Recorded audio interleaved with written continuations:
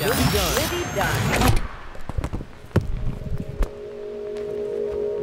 Growing up in the sport of gymnastics, you are constantly being judged, being in the spotlight and having these eyes on you. You feel like you need to be perfect. They need a spectacular performance from Dunne.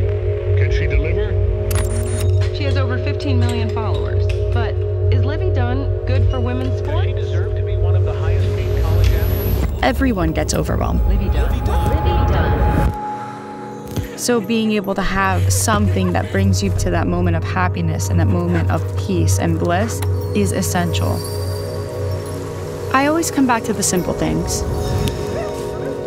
Connecting with nature and being around the people I love. Perfection isn't real, but finding moments of bliss can be. I just have to look in the right places.